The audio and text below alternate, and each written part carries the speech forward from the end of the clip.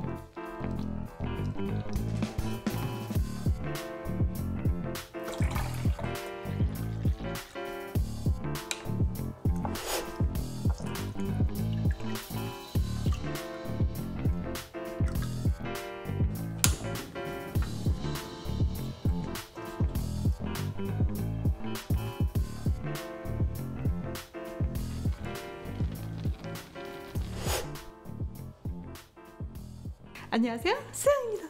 오늘의 먹방은 고스트페퍼 라면과 완전 매운 불닭 산낙지 다리 준비했고요. 사이드로는 산낙지 계란찜 젤리 에이드 준비했습니다. 오늘은 특별히 고스트페퍼에 베트남 고춧가루와 베트남 고추들도 이렇게 넣었어요. 나 오늘 죽을 예정. 그럼 여러분들 맛있게 잘 먹을게요. 구독, 좋아요 눌러주세요. 어우, 냄새가 장난 아닌데? 고춧가루가 막 이렇게 붙어있어.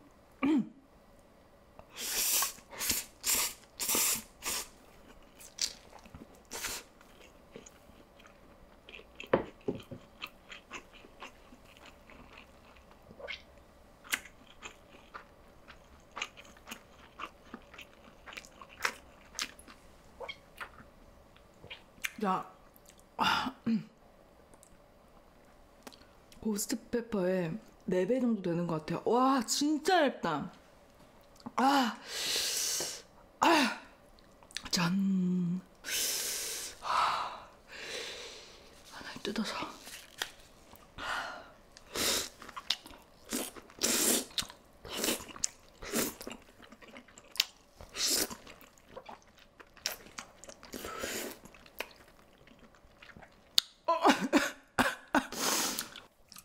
와,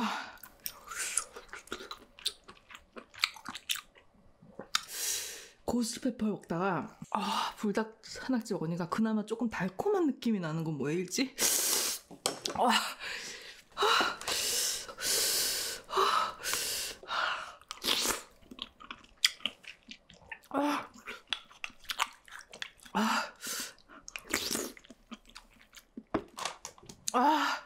장난 아니야. 일단 다리를 몇 개 좀 자를게요. 너무 크니까.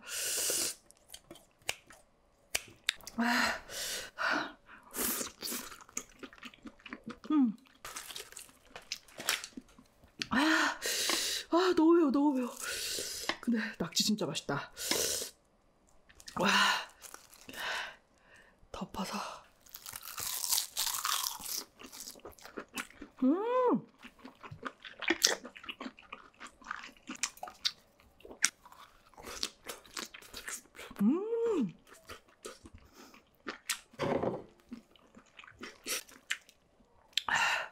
그래도 난 할 수 있어.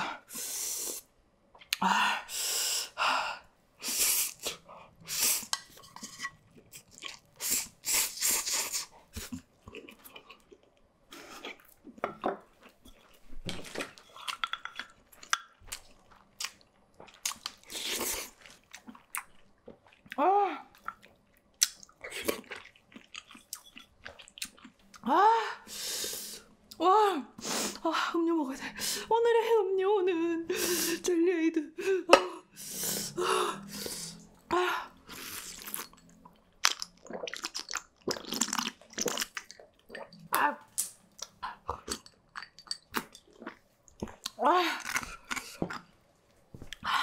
와, 진짜 얇다.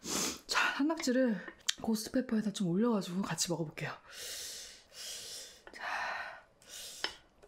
와, 진짜 매워. 쏘영이의 고스트페퍼 영상이 보고 싶으시다면 옆에 여기 눌러주세요. 먹어볼게요.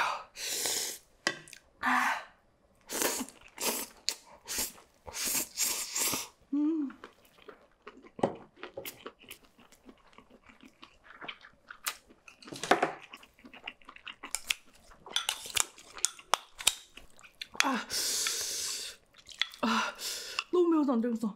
너무 매워.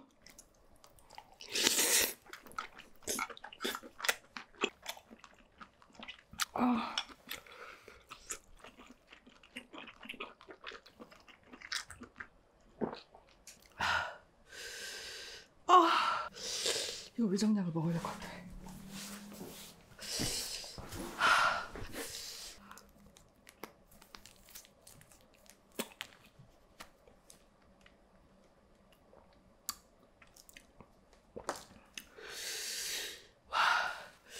일단은 한낙지를 쭉 뽑아서 제가 웬만하면 참거든요. 너무 매워.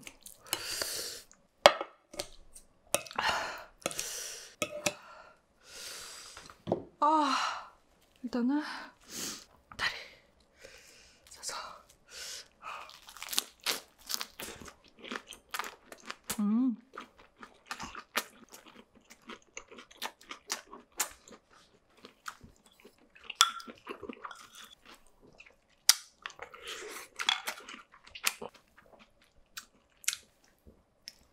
이거는 고추랑 베트남 고춧가루가 들어가서 진짜 못 먹겠어요. 너무 매워서. 아이스크림을 좀 가져올까?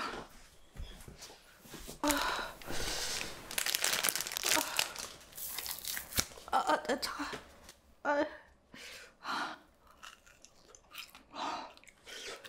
오늘 제가 고스트페퍼 라면이랑 불닭 한낙지 잘 먹었는데 오히려 평소에 좀 맵게 느껴졌던 불닭 낙지가 달콤하게 느껴질 정도였으니까 맛있는데 다음부터 조금만 느껴요. 여러분들 구독, 좋아요 눌러주세요.